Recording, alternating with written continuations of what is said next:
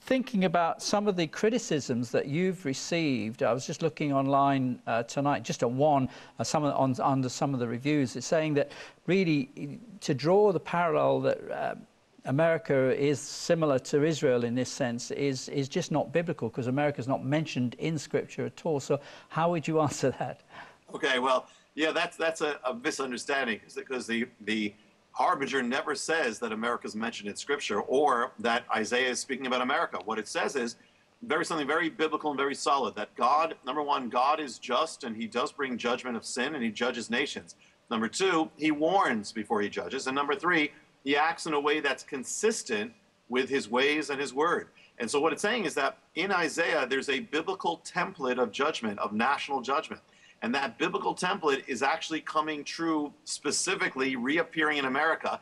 And it's not like I sat there and said, well, you know, let me try to see if this could connect. The fact is it's happening. I mean, happening so eerily that most people, when they hear it and they start seeing these things, they're just shocked. But it's happening that way. Like, for instance, an example, one of the harbingers in the book, the fifth harbinger, is called the Stone of Judgment. Or this is in the vow. It says, the bricks are fallen, but we will rebuild with hewn stone. So the people of Israel say, God, you're not going to humble us, and we're going to rebuild, not with clay bricks, but we're going to come back stronger. So here's an act of defiance.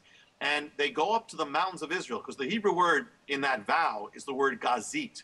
Gazit stone is a stone that's chiseled out of mountain rock or quarry or mountain rock, and these massive rectangular blocks of stone. And they're stronger, they can build higher and bigger. So what they do is they do this in ancient Israel, they chisel them out, they bring them back to the ground of destruction where the clay bricks fell. They lay it on the ground, and they vow to rebuild higher, bigger, stronger than ever. And this is their, in a sense, their stone of defiance. Yes. Well, yes. After 9/11, the people of New York, they go up to the mountains of New York, and they go up to a mountain, they quarry out a stone. It's a biblical gazit stone. It's 20 tons of rock. It's a rectangular, massive block of stone. According to the mystery, this fifth harbinger, they have to bring it to the place of destruction. So they take this stone, they bring it to New York City, they bring it to ground zero where the bricks had fallen. They lower it on the pavement of ground zero. They have a ceremony around the stone. They have leaders of New York and New Jersey, the governors, the mayor, and they pronounce vows of defiance over the stone, saying this stone is a symbol that America's going to come back stronger than before. They have no idea what they're doing. They're not planning to do what Israel did, but they're doing exactly that.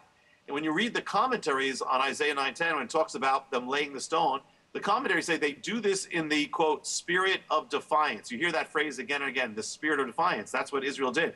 But when they laid the stone, the governor of New York says, we are laying this stone in the spirit of defiance. So that's the stone, or the fifth harbinger.